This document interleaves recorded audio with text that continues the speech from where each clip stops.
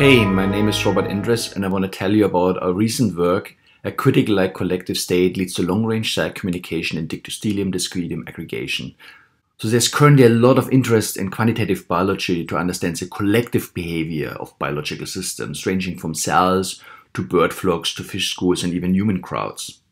A typical example of collective behavior is a starvation-induced aggregation of Dictyostelium amoeba. During the normal vegetative cycle, these amoeba feed on bacteria. However, when they are starved, they secrete cyclic AMP, a chemoattractant, and chemotax or move towards it. From these streams, ultimately a slug, which moves around, and it forms stalk and spore cells, and these spores disperse and allow the amoeba to survive. Also, it's a very well characterized system. We ask two main questions. How do we describe the transition from single cells to multiple cells in the early aggregate here? And second, when exactly is this transition? And how do cells manage to communicate over macroscopic distances roughly 1 millimeter in size? There are two main ways to achieve aggregation. It could be hierarchical, how it's done in an embryo.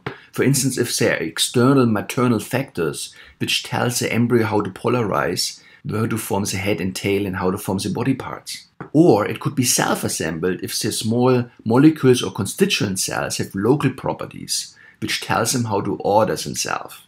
Or in terms of cells, there could be a leader cell telling other cells what to do, or it could be self-organized if the cells communicate with their neighbors. In both cases, we produce order. How to differentiate the two? We could apply a perturbation, and only when the leader cell is affected, the other cells would be affected as well. Or more simply, we look at the fluctuations around the average cell behavior. So if they only care about the leader, the fluctuations between cells would be independent, just wobbling around.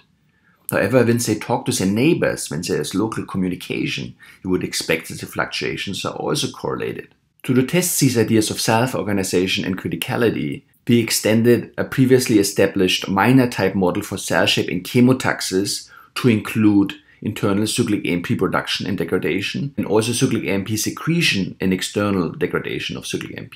So these cells from these detailed simulations have to fulfill certain properties. So first, cells should stream. That means following their neighbors. We do this with a single cell in a rectangular box with periodic boundary conditions. So this cell secretes cyclic AMP from the rear, and it breaks symmetry by following its own tail. Sometimes it goes up, but after a while it goes left or right again. Second, these cells should be able to solve the back of the wave problem.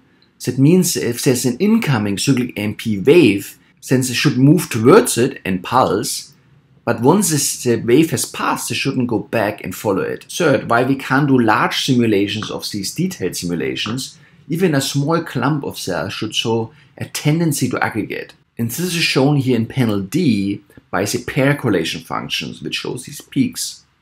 However, to study hundreds and thousands of cells, we have to simplify the model, and this is done by coarse graining. So we take information from the detailed simulations, like the gradient profile of the secreted cyclic AMP, and feed it in these simpler simulations. And indeed, these coarse-grained simulations lead to aggregation. So when cells are excited, they pulse cyclic AMP, shown in yellow, they form these streams, and ultimately aggregate. The interesting thing is, when we look at the spatial information, the order in the images as a function of time, we see a sharp rise at the onset of aggregation. This is reminiscent of the two-dimensional Ising model. At a critical temperature or coupling strength, there is a second-order phase transition where the spins align spontaneously. And in that case, also there's a sharp rise in the spatial information. Hence, we wondered, can we describe aggregation by a critical-like state? As the correlation length, the communication between entities diverges at a critical point, this could explain the long-range cell communication. To test these ideas of self-organization and criticality, we took our coarse-grained simulations and we looked at the non-connected correlations between the direction of cell movement. And we see in panel B that the directions are highly correlated at the onset of aggregation, that the correlation length is much larger than a typical cell length. This indicates order. However, to study the idea of self-organization, we look at the fluctuations in the direction, if they are correlated, indicating that they communicate with their neighbors. And again, even for the connected correlations, we see an increase at the onset of aggregation much larger than the typical cell distance. These correlations for different cell numbers collapse upon normalization. This self-similarity is typical for a critical-like system. However, a critical system is in the thermodynamic limit of an infinite numbers of cells. However, here we have a finite system. How do we study critical-like behavior? One idea is to do finite size scaling to increase the system size and see if it moves more and more to the thermodynamic limit. For that purpose, we look at the correlation length as a function of system size, where L is the size of the whole box. When we look at small parts of the box and increase it, the correlation length increases with the size of the box. There's no saturation, indicating that the correlation length is equal to the system size. That correlation length increases the more cells we have. This is a sign of a critical-like system. To test these predictions from the simulations, we obtained data from the Thomas Gregor lab at Princeton University. The cells are visualized by the internal cyclic AMP, imaged by Fred, on a large field of cells. We apply the same analysis methods to the data as we applied to the simulations. Also here again, we see a sharp rise in the non-connected correlations indicating order, as visible by eye. We also applied the connected correlations and see again increase during the streaming phase.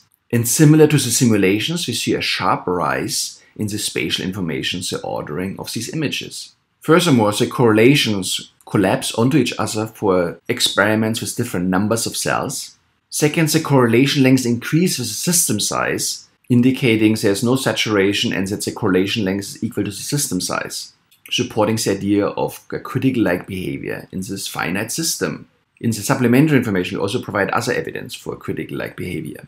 For instance, we look at cluster sizes of similar cell behavior, and we see that these cluster sizes have roughly a power law distribution at the critical state in the images. We also see evidence for critical slowing down, that right before aggregation, there are different aggregation centers bubbling up, competing with one another, and this sluggish behavior is typical for a critical-like state. However, criticality means that there are parameters which are fine-tuned to the critical point.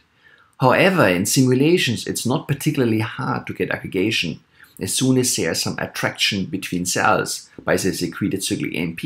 So what's special about the critical state? So in simulations, what we did is we changed certain parameters and compared the aggregation to wild-type cells.